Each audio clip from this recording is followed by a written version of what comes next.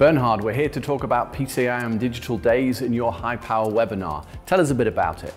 So we will talk about all our high power applications like wind power, like central solar inverters, but also for high power drive systems. Okay, and let's just define that. What is high power in your world? High power in our world is about power ranges from 500 kilowatt up to the multi-megawatt class. And what specific products are you going to be covering in more detail in the webinar? Yeah, from the module side, we are talking about the SEMITRANS 10. Here we will extend the current rating up to 1800 amps and also to our new SEMITRANS 20 product line. So a perfect module for paralleling so that it also reaches this high power ranges.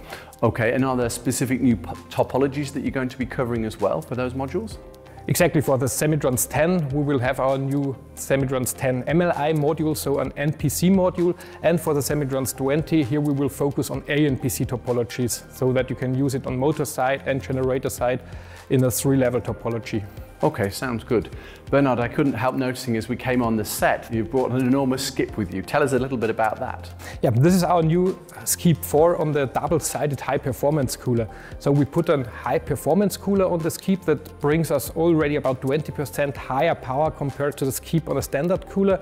And then with this double-sided SKiiP, we put 2 SKiiPs on 1 cooler. So we have an extremely high power density with this new SKiiP on the double-sided cooler. Okay, so I'm assuming it's targeted at the wind market. If we think about our customers' wind converters, what sort of a wind converter size would that serve? Yeah, we are talking about 2 to 2.5 megawatt here. And by paralleling, of course, you can increase it to the 10 or more megawatts also with this type of SKiiP 4. Bernhard, thanks for taking the time for us. Thank you, James.